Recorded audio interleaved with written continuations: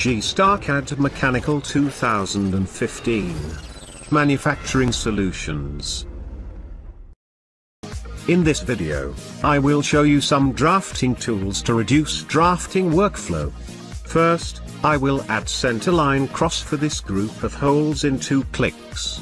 Select this command, and select the holes. This command has obvious advantages. Notice that a centerline layer has been created automatically. If you click the centerline, you can drag it symmetrically.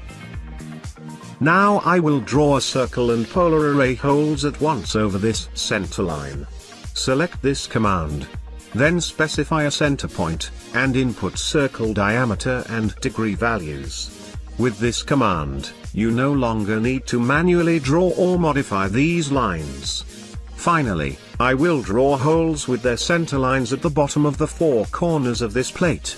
Select this command and follow the instructions on the command line. You will get faster results in few clicks. Now I will show you another drafting tool called construction line. Construction lines are projected lines that helps shape accurate geometry view representation. You could apply different construction lines or even automatically generate it. Notice that construction lines are automatically drawn on the same layer. Let's create a side view. Select the projection command on the ribbon, press enter to turn on projection and specify an insertion point. Next, apply automatic construction lines to get all projected lines from the top view of the drawing. Select trace counter command. In few clicks, you can define the outline side view representation. Next, you can quickly create a center line that automatically will generate its own layer, then create symmetric lines as rough hole representation for the side view drawing.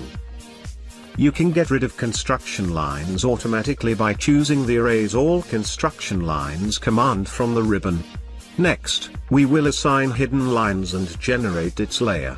Both steps in a unique command.